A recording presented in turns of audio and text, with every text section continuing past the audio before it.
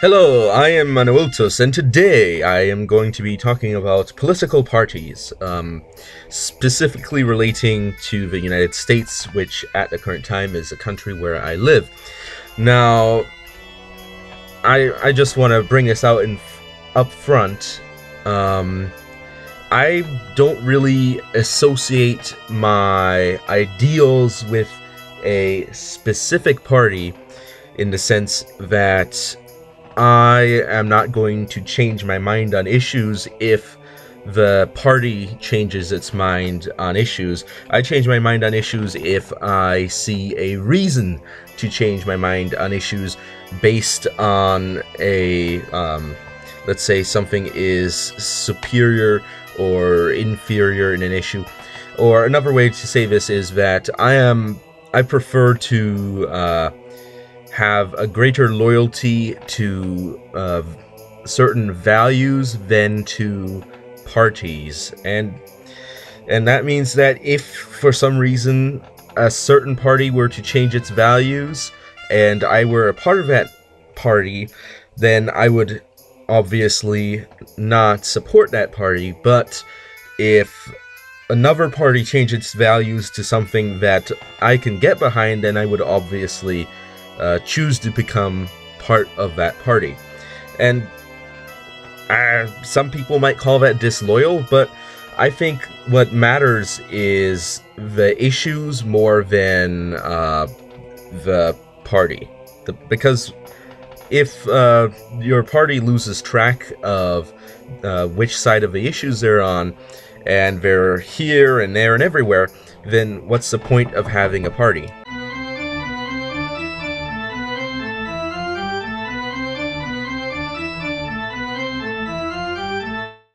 Okay, I'm back after having to answer the door and taking a brief break. But you may be asking, why am I qualifying all these things? Why am I saying these things?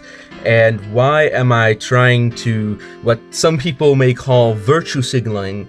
And I won't deny that there may be some of that in there, but also I want people to understand what my position is and where I'm coming from so that they don't misconstrue or misinterpret or misunderstand what I'm trying to say. Because I know very well that I do not, and in some cases cannot for the time being, fully comprehend everything that exists. And as such, I am speaking from a limited perspective, and I'm pretty sure most people listening to this also have a limited perspective, because let's be honest, most people don't know everything, and I am among one of those people that doesn't know everything, so I won't put a false pretense of this being a complete or final position of mine. But anyway, let's get back on topic, and that is the political parties.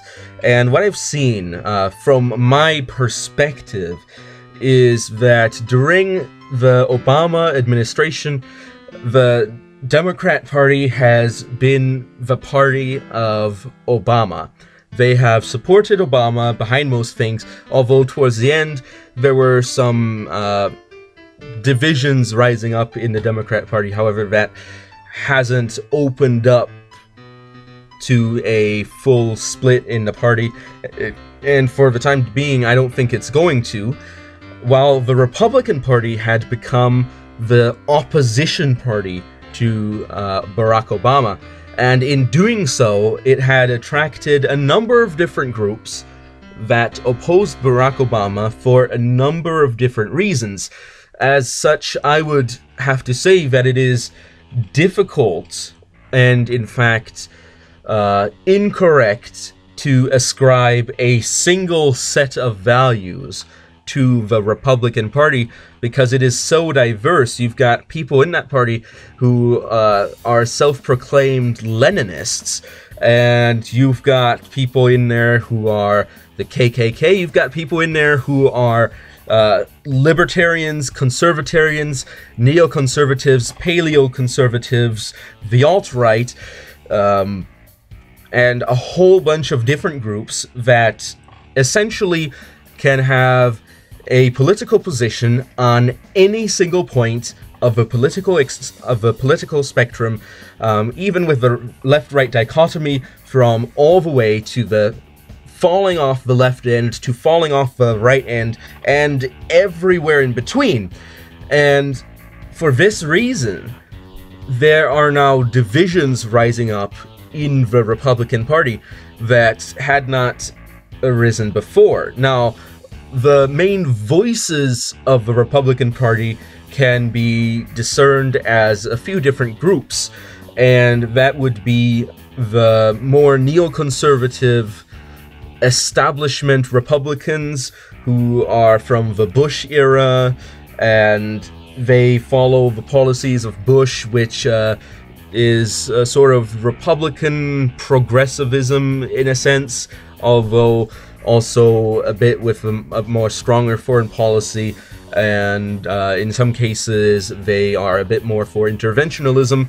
Then you have the more classically liberal side of the Republican Party with, let's say, Ted Cruz and Rand Paul, and a number of others who are more for individual liberties and shrinking the size of government.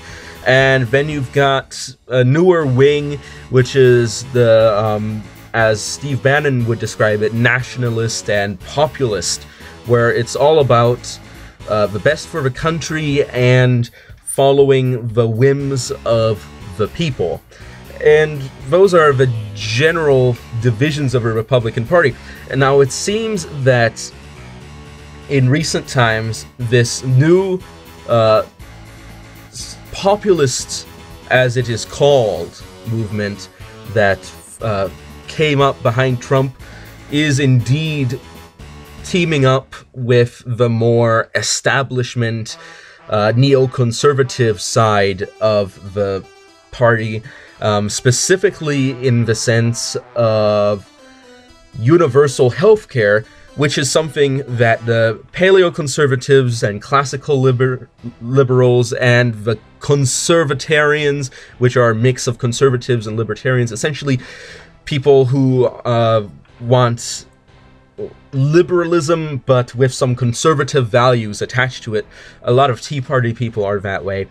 They have opposed these things all the way through in the Obama administration, and now they see that the main body and the leadership of the Republican Party is turning against them and going with something that they had opposed all along.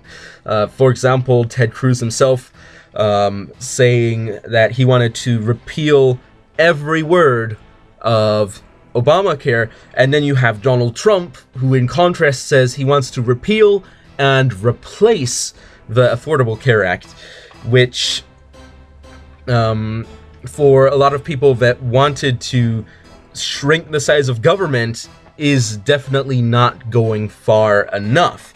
And I'm going to be clear, if you've been watching this channel for a long time, or if you're just getting into it, I'm not afraid of sharing my political views, and I'm also not afraid of people questioning my political views.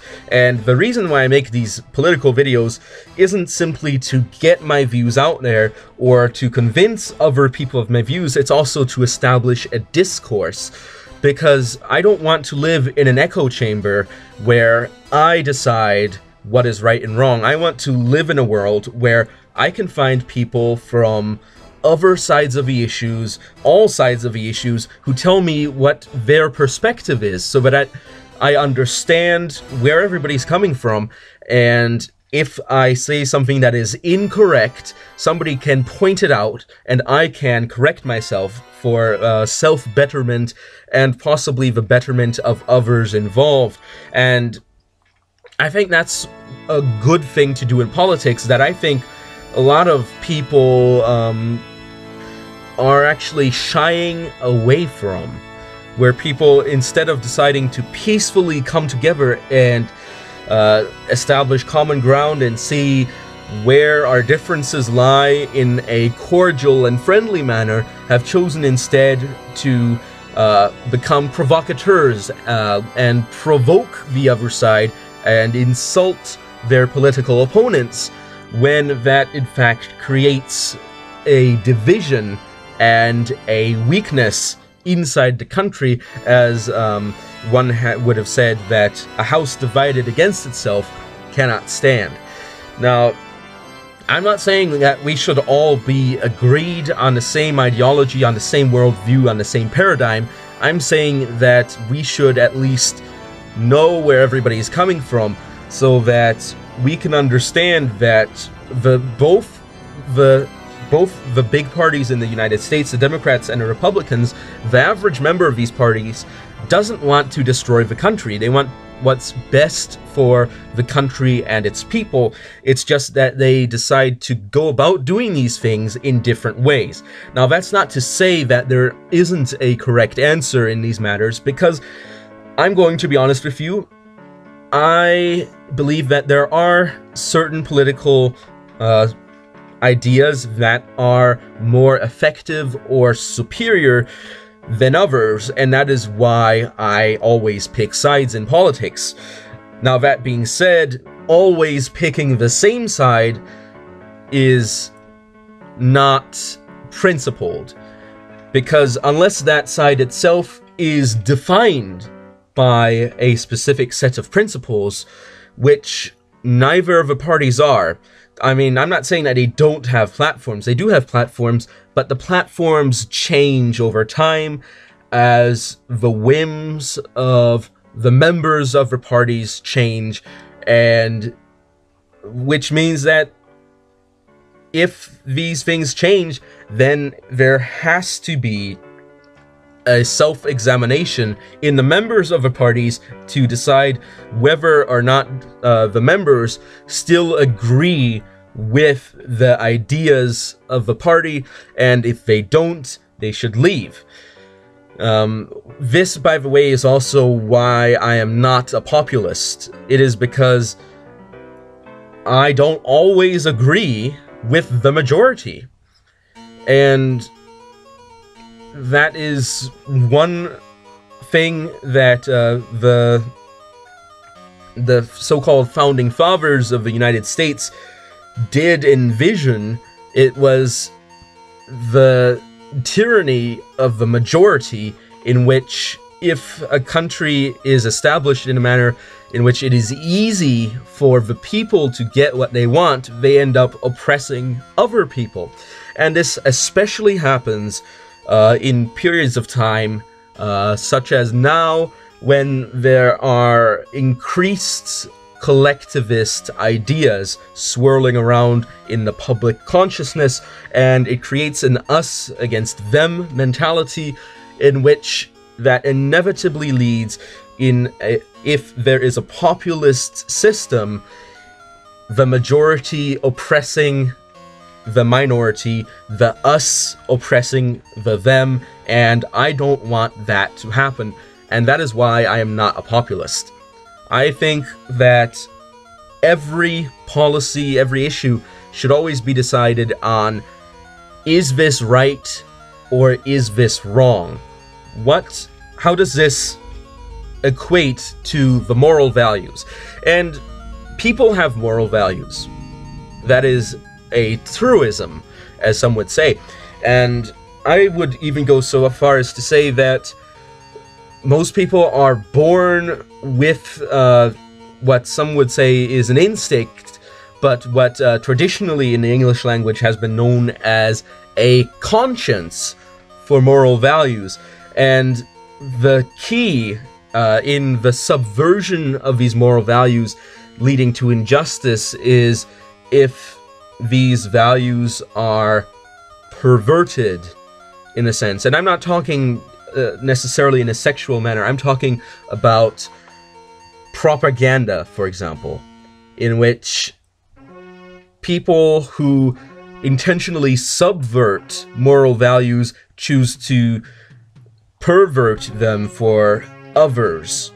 For example, dehumanizing a segment of the population would be a way to pervert moral values, where people think murdering people isn't a good thing, stealing people's stuff isn't a good thing, and these things are things in I'd say almost every society that are agreed upon.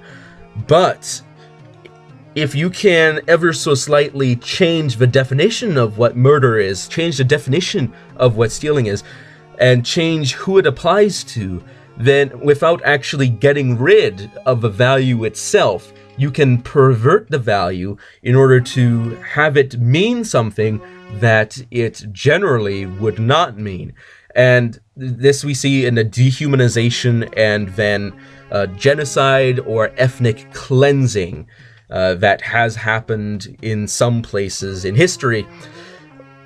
And the justification of doing things that are normally considered immoral, but because of some people choosing to subvert the values and therefore pervert the values for everyone else, they can't happen. And the reason I make this distinction between subversion and perversion is because a subversion of a moral value is when you recognize what the value is and you recognize that what you're doing is against that moral value, while a perversion would be you recognize a moral value, but you decide to bend the rules so that the moral value isn't in judgment of what you are doing. And it's easier to pervert moral values on a large scale than it is to subvert them. And that is why racist propaganda exists. That is why, that is how, in fact, many countries ended up getting some degree of support behind unjust treatment of the so-called them in the us against them mentality, which I so wish to avoid in the future of not only the United States, but any country at all. And was there something else I wanted to say? Well, and I see that there is a split coming in the Republican Party, and this isn't the first time that I've mentioned this. I've seen this earlier when on the Republican National Convention, Ted Cruz was denounced by many members of his party for not explicitly endorsing Donald Trump for president, even though Ted Cruz overall said things that the party and the people in the party, I would have supposed, would agree with.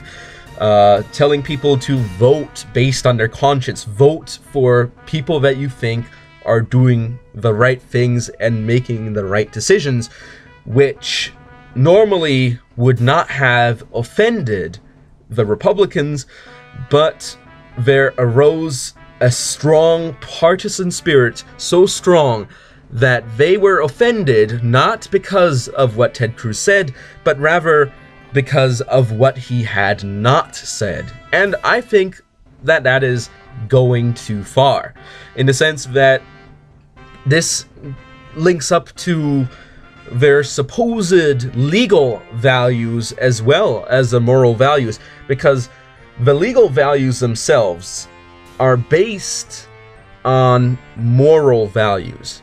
That is why they can be justifiable as legal values.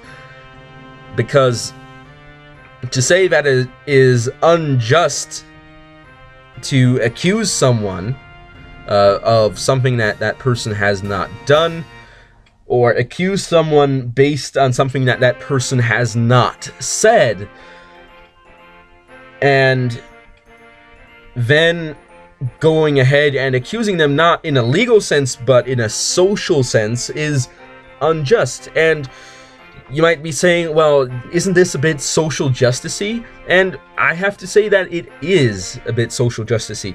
But the reason I'm bringing this up is because it is a hypocrisy in what I would perceive to be their legal values, in the sense where they wouldn't, I hope not, want somebody to be brought to court in a equivalent legal situation, and so it would not make sense for them to heavily criticize someone in an equivalent social situation either. I'm not saying that what they did was unjust in a legal sense, or that they shouldn't have a right to do that. I'm saying that they shouldn't have done that based on their own values.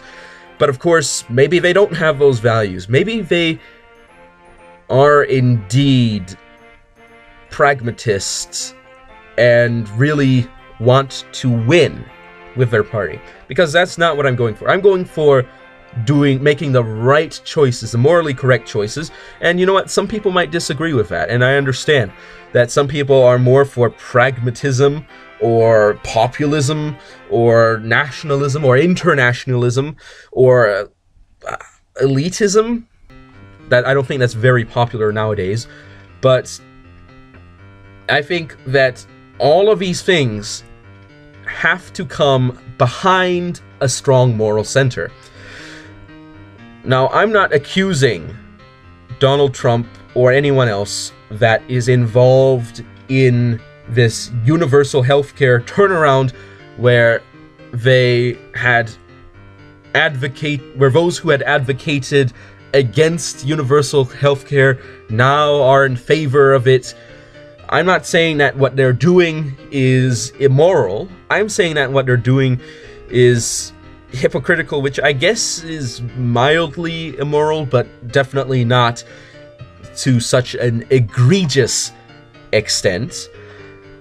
And that's my opinion. And I'd love to have some feedback. Am I overreacting? Am I thinking too much? Am I putting too much thought into this? Because I do think about things like this a lot.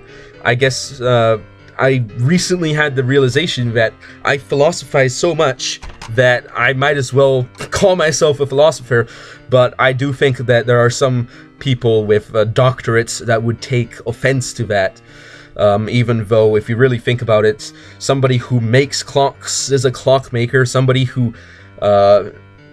does astronomy and does it well is, of course, an astronomer, and someone who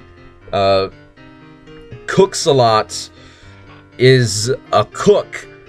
And the actual application of a deed does not necessarily necessitate, I think that may have been a tautology there, a specific study of that deed, in the sense that there are some people that are really good at jobs that they, in an academic sense, would not be qualified for.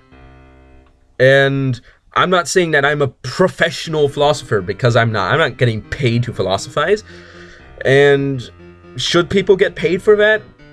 For some general political philosophy, or some philosophy on morals, or as I occasionally do, epistemology. I don't think people should be expressly paid for that specifically, although I'm not saying that people shouldn't be paid for those either. I'm just saying that I wouldn't pay someone to do that unless I specifically thought that it would be good to patronize that person and to support that person and to patronize them not in a condescending sense, but rather in the actual application of that verb, referring to the same kinds of patronage that, let's say, Renaissance, or Renaissance, if you prefer, artists received from various monarchs, politicians, rulers, clergymen in the Renaissance, or Renaissance, if you please. And I guess that's today's philosophy.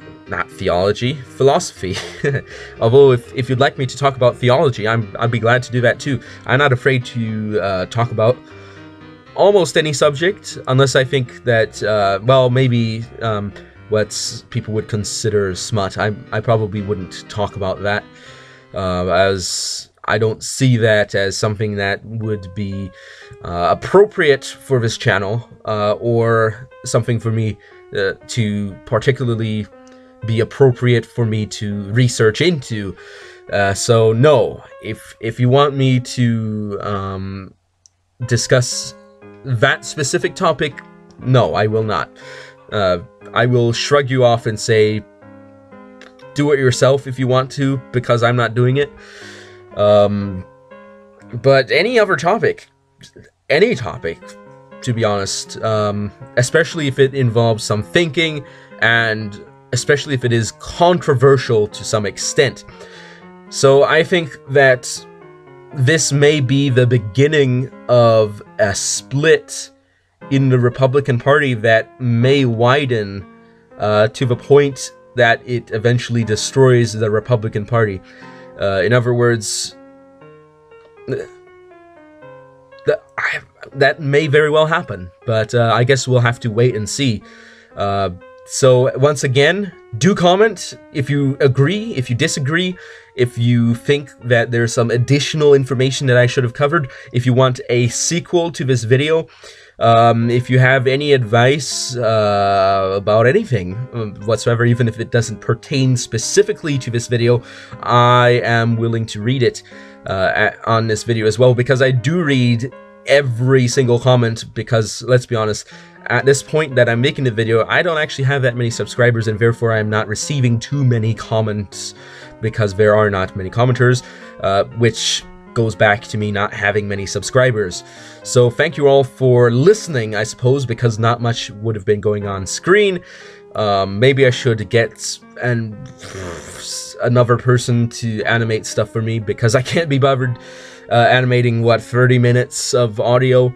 My goodness, that would be a nightmare, because I use Windows Movie Maker. I'd have to do everything slide by slide, or make an animation in Blender or something, which this video is going up the day after I'm recording it, so that's not going to happen.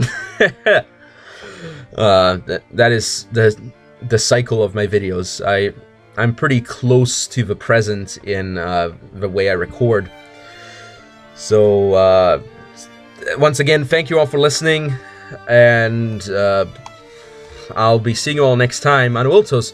Over and out.